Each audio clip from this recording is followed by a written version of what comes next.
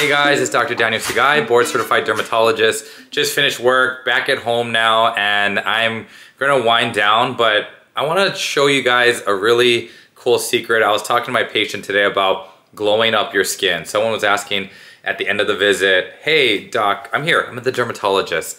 How do I like boost my skincare game, get some glowy skin? Because I know dewy skin is in. I'm like, great question.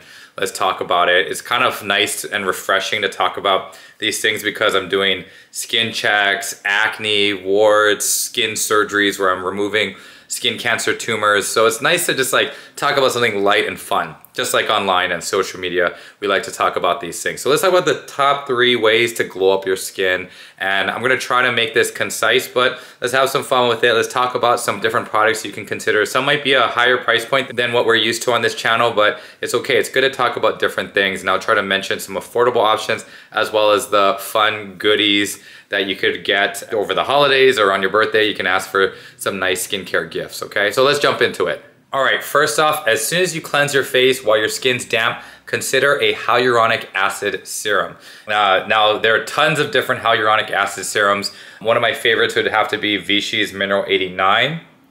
Great, gentle serum. It only has like 11 or 13 ingredients in this. It's by Vichy. This contains their volcanic water. It's a nice, safe option that's so reliable. This is a brand new bottle here.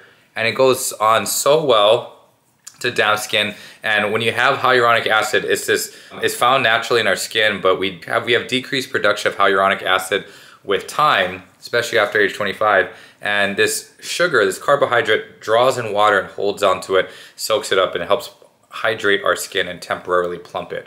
Now, it doesn't increase collagen production like peptides in your moisturizer or retinol. It does a great job when you have damp skin. Just apply it and it really will soak up that moisture and try to get your skin nice and dewy and plump.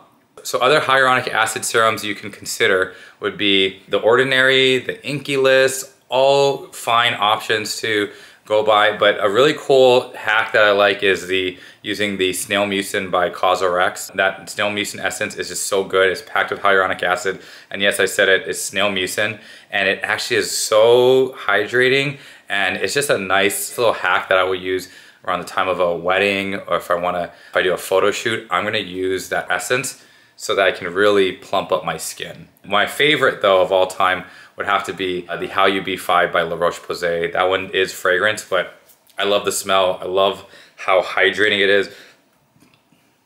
I feel like it plumps my skin up better than even Vichy's. You gotta check that one out if you haven't yet. But if you are allergic to fragrance, if you have a known allergy to fragrance, then probably not for you. Hyaluronic acid, that's number 1. The other thing that I like that's a nice serum would be vitamin C serum. So number 2 would be vitamin C serums. Consider a vitamin C serum to help glow up your skin. When we talk about glowing up, it's not just that dewy, hydrated look, but also decreasing the amount of blockage on your face so that light can hit your face and reflect back at the viewer very well. So when you increase luminosity of your skin by hydrating it, but also decreasing dark spots that have come up from sun damage over the years. I'm from Hawaii originally. I went to Boston for residency. Now I live in Seattle. Much less sun than Hawaii, but a lot of the sun that we get from the first 18 to 20 years of life will come up later on, and I'm starting to see that. And so I always tell my young patients and viewers online, the biggest thing I wish I did was wear sunscreen more as a child in my teen years, in my young adulthood, in college at University of Hawaii, because all of that time is so important in protecting your skin from sun damage. So how do we reverse it besides retinoids would be a vitamin C serum. So there's different vitamin C serums out there. There's Dermatologist vitamin C E plus F. So this is a nice one. It has vitamin C, vitamin E, and ferulic acid. And it's a little bit higher price point, but not as much as the CE Ferulic by SkinBetter Science. But I want to show you that if you don't use these quickly within the first couple months, it will change color and turn into this dark syrupy look here. So you want to use your vitamin C serums probably in the first 2 to 3 months. Otherwise, they'll start to oxidize and break down and become less potent. I know some brands have shown that even if this color changes, it might still work. Like say on that Apple experiment, when the apple starts to change color, you know, this can reverse it or prevent it from that color change. Vitamin C can do that specifically, and so SkinCeuticals, I believe, did that Apple trick and showed that even if the color of the product changes, it's still efficacious. But I don't know, I actually do think that if you buy these more affordable options, say CeraVe Vitamin C Serum or say like Maylove, color starts to change, I think the potency is probably going down. I haven't proven that yet, but I always say try to keep your vitamin C serum in a cool area. You can even put it in the fridge if you wanted, but a cool area and not in the sunlight by the windowsill. And also try to use it up within 2 to 3 months. Otherwise, I think you're gonna lose the potency. So vitamin C is an antioxidant. It's gonna help try to fight the free radical damage we get from pollution, the sunlight, and it's gonna help with those dark spots that we all deal with. The other higher price point besides SkinCeuticals CE Ferulic would be SkinBetter Science Alto. Very nice option. They're advanced. I'm starting to use more than their OG Alto, so I'm gonna start to switch over to their advanced, but this is just packed with 19 antioxidants. Very nice cream. This is also changing color too after using it for several months. I have to start using this a little faster now, but this is a great brand. I like their AlphaRet quite a bit, but their Alto, just on the money there. Other options you could consider that are more affordable. I've talked about Naturium's Vitamin C Complex Serum. Very nice texture, very stable. They just came out with a cleanser, which I'm excited to try out. And then, you know, Maylove is a great brand too with vitamin C, E, and ferulic acid.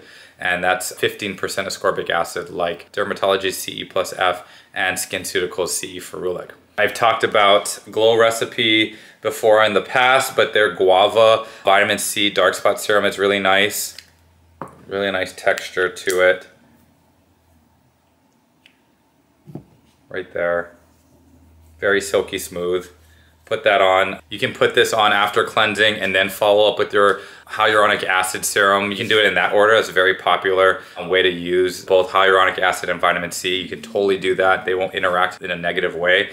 So you could cleanse, put your vitamin C serum, then your hyaluronic acid. If you were to flip it and put your hyaluronic acid on damp skin and then your vitamin C serum, it's fine. Nothing bad's gonna happen. It's gonna be just fine. And if you wanna double up on 2 lightweight serums, go for it. Another nice vitamin C option that I like a lot is Vichy's LiftActiv vitamin C. It's 15% vitamin C. They don't make the vials anymore, those little ampules, but this one, this dropper, very good, but you also have to use it within 3 months because this will change color. So after you apply your vitamin C serum or your antioxidant serum, you know, whether it's, you know, in a dropper or in a pump, you know, these pumps are nice and convenient, but if you have it in a dropper, you know, they're all great. I like them all. I will alternate between all of them. Now, the last part is actually the most affordable part, because if you want that nice dewy look, you're gonna seal it all in with a moisturizer. Now, my favorite moisturizer of all time has to be Kiehl's Ultra Facial Cream.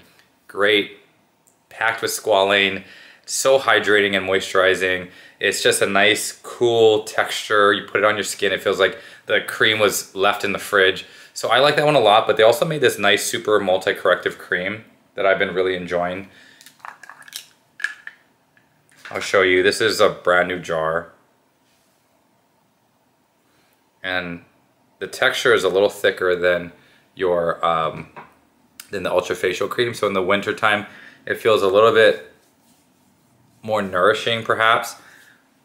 So you just seal in all your serums with this cream, with some kind of moisturizer. And you know, I've talked about moisturizers that are great on the channel. You could do, you know, Naturium's peptide moisturizer. You could do something affordable like CeraVe's PM lotion with niacinamide. You could also get another niacinamide containing moisturizer with peptides like Olay's peptide 24 moisturizer I've talked about on the channel. You can also do, you know, Vanicream is a very affordable brand if you have sensitive skin. Their daily moisturizer, so good, works well with actives, works well with retinol at bedtime, but during the day, if you want to use that in the morning after your serums, go right ahead, it feels great. Now, after the moisturizer though, this is where it gets real interesting. You slug, you can put a small amount of petrolatum on your face, and you can do it after or before your sunscreen. Usually we say sunscreen's your last, you know, part of your skincare routine. but you just put a small amount of Vaseline, CeraVe Healing Ointment, or Aquaphor on your cheekbones, a little bit on your forehead. You just need a small amount. Otherwise, if you slug too much, you're gonna break out and occlude your skin. That's how you end it. You get your serums after you cleanse, put your moisturizer, and then some petrolatum, just for that little bit of glow up, increased luminosity. Put some on your lips, and voila, that's how you can try to glow up. You want to put your sunscreen over it, go right ahead. You can still have a little bit of shine, but if you want to put your sunscreen and just put a little extra Vaseline, Aquaphor, right on the cheekbones, it's gonna be great. I get that question a lot. You know, you don't want to slug over your sunscreen. Petrolatum is interesting. It can alter the transmission of UV. So I would say probably use a small amount. You can do that, put your sunscreen on. Or I feel like it has been okay if you're like, if the UV is really low and you want to just put a small amount and you're indoors for like photos. I put a small amount. If I have a photo shoot, I'm going to put a little bit of Vaseline just to accentuate that glow. I know Zendaya does that, and Marilyn Monroe did that. She used Vaseline back in the day for like that extra highlight in her photos, and she used it as a highlighter with her makeup. That's a little nice hack there. But if it is a sunny day and you're out at the beach, I wouldn't go slugging, because why are you slugging at the beach? Your main priority when you go out at the beach is to protect yourself from the sun, right? You're gonna go enjoy the beach, but wear your sunscreen and don't have to mess with slugging and all that stuff. Slugging would be more during the day if you're gonna be indoors and you have an indoor wedding or something, or if you're gonna go for a photo shoot or go to a reunion indoors. That's when you could start playing around with your slugging and using a little bit around the cheekbones, okay? So big thing, always wear your sunscreen no matter what, whether it's the winter, summer, fall, spring, you name it. In terms of using Vaseline or your petrolatum, be real careful, because you could seal in your retinol with your Vaseline and cause too much irritation. So I usually say don't slug over retinol or retinoids, especially the prescription stuff that I would give you, like tretinoin. And also don't put it over active acne. And if you are very much acne prone and you're a senior dermatologist for acne treatments, talk to them. Am I allowed to slug? Because this can be a little too thick, especially when you see those TikToks of them getting gobs of Vaseline and smothering their face with it. Don't do that. Just really the smallest amount, just for your lips and your cheekbones, forehead. It's really all you need, okay?